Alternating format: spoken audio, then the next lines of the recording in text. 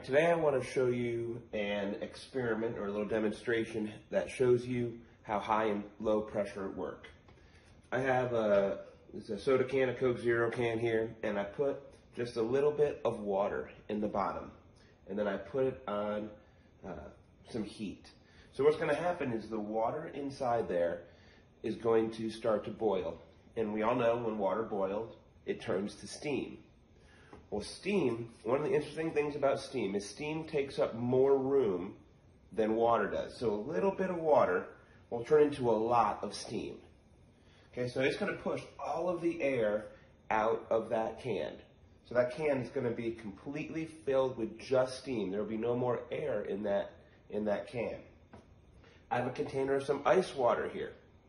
What I'm going to do is I'm going to take that can, I'm going to flip it upside down, and I'm going to immediately put it into this ice water and cool it down. So that steam is going to turn back into water. It's going to go from steam taking up this much space to steam taking up this much space. So basically what we're going to do is we're going to make low pressure inside of the can, and there'll be high pressure outside here.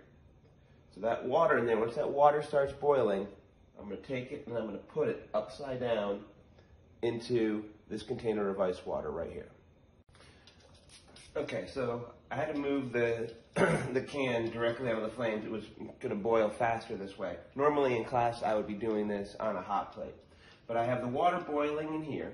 It's pushed all of that air out, so there's just steam in there right now. I'm going to take this can, I'm going to invert it and put it in this cold ice bath. Again, there'll be low pressure inside the can and high pressure outside the can.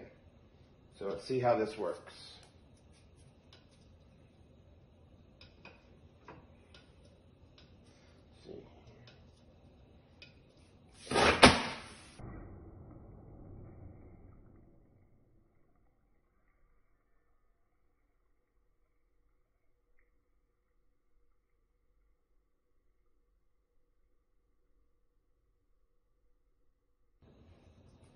You can see this can completely collapsed. The high pressure outside of the can pulled it in and pushed it on that low pressure inside the can. It's the exact same thing that happens out in nature when we have a low pressure area, a low pressure air. All of the air moves into it from the high pressure air. That's why we have wind. Same thing happens here.